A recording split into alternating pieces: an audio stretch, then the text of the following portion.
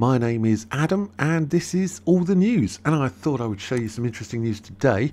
This is coming from the Daily Mail, and they're saying Johnny Depp is set to ruffle feathers at the woke Brit Awards. Can you imagine?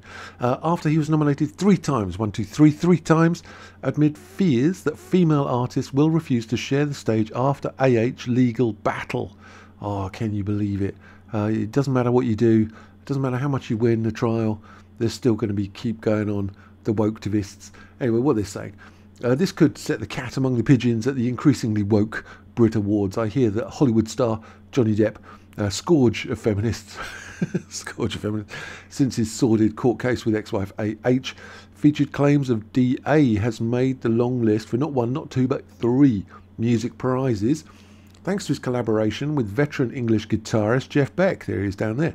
Depp would liven up an increasingly dull event. Yeah, that's the problem. The Brit Awards is so tedious now. The ratings are through the floor. No one cares what's going on. It was a complete snooze fest last year. They're losing the audience, desperately losing the audience. And if they're going to keep going with this wokeactivism, they're just going to be left on their own talking to themselves. But maybe they can bring in Johnny Depp. So what's going to go on? Johnny Depp would liven up an increasingly dull event, but the AH case means female artists would probably refuse to share the stage. An insider tells me. Do you think so? Do you think that's what they're going to do? I kind of doubt it, but we'll see. I kind of doubt it, because that would be outrageous. He's got his 12-string semi-acoustic, on the big stage. In June, Depp, 59, not 56, was awarded $10.35 million in a verdict delivered after his legal team successfully argued that AH's Washington Post op-ed, in which he accused him of DA, was defamatory, meaning that it was untrue. Not only was it untrue, but she was punished with $5 million, pardon me, in punitive damages. So, I mean, what more do you need to do? What more can you do to prove your name is clear? I mean, what can you do? You win a court case, still not good enough. The other side gets punished for lying, still not good enough. Well, fine. AH did not name Depp publicly in the piece. Yeah, but she did, and it was by implication.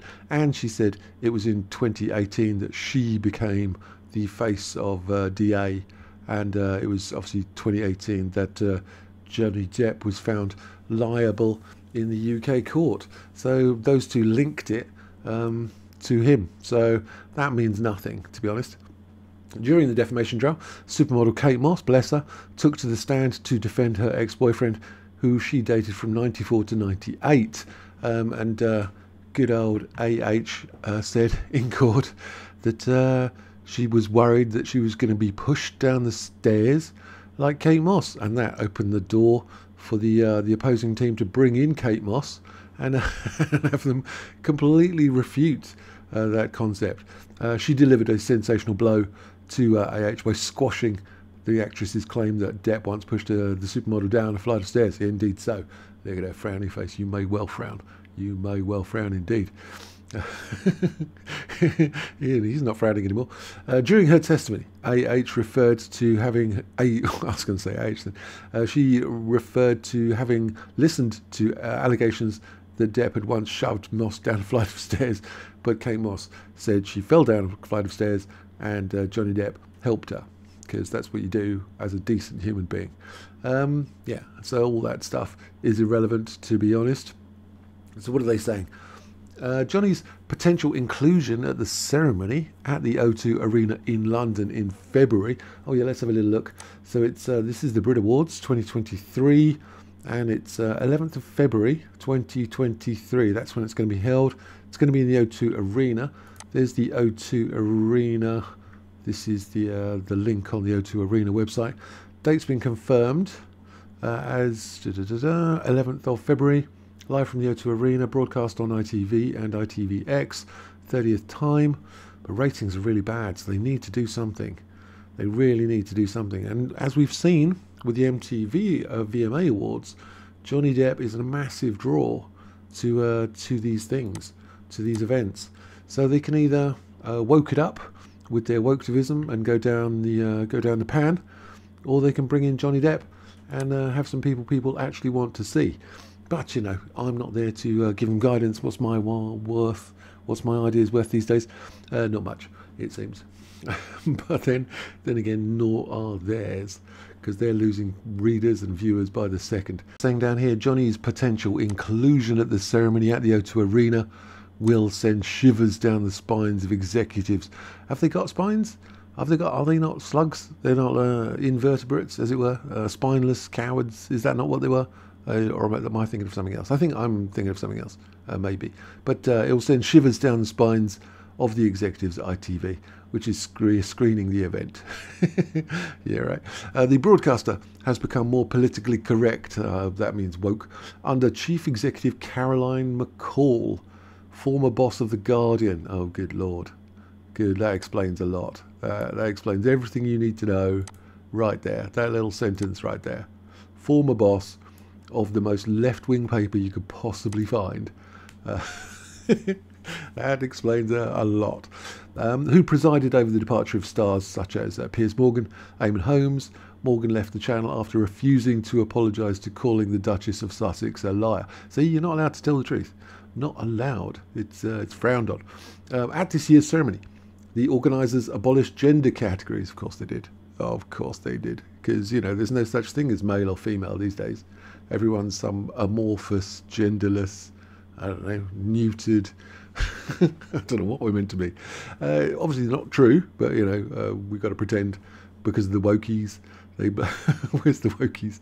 Because of Guardian readers, we've got to pretend there's no such thing as men and women anymore, somehow. So it's, what do they say? The organisers abolished gender categories, right? Such as best male and best female artist. Yeah, right. So they've got rid of that. So now we've got one lumped together category. So they've halved the opportunities, and they say this is going to be inclusive by halving the opportunities and relevant to a very, very, very small minority of people. You can't make this stuff up, and this is why no one cares about it anymore. Pop singer Sam Smith, who identifies as gender neutral, you can't be gender neutral, you're either one or the other, has previously said, music for me has always been about unification, not division. I don't know about that, mate. I do not know. I look forward to a time where award shows can be reflective of the society we live in. Brit Awards used to be known for debauched behaviour, and people were getting drunk and having a good old time. And Deputy Prime Minister John Prescott had water poured all over him by the band Chumbawamba. Do you remember Chumbawamba? They did a song, I'll have a whiskey drink, I'll have a lager drink, I'll have a vodka drink, that one. This year's ceremony was dismissed as a snooze fest, hosted by politically correct comedian Mo Gilligan. Can you imagine? Can you imagine each of these jokes, so-called jokes? I'm like, oh my good God.